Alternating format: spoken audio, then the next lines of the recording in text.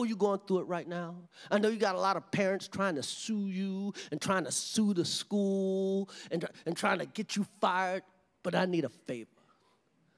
I need you to kick my daughter out of this school. I need you to kick her black ass out of this school. I need my black child to learn her lesson right now before she ends up on OnlyFans or some shit. Please kick my child out of fucking school. And they kicked her out. They kicked them all out, but they kicked my child out first. Okay? Because I'm a celebrity. And I went home, act like I didn't know what was about to happen. The phone rang, I'm like, Lola, you should get that. I act like I ain't know shit.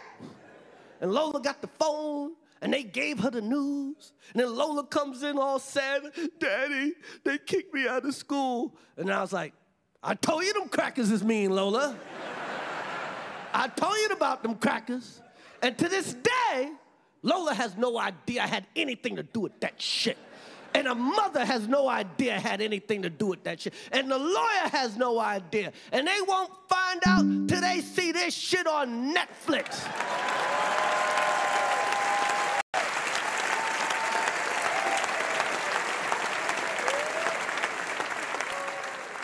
But here's the amazing thing. Here's a beautiful thing that happened. Here's the beautiful thing.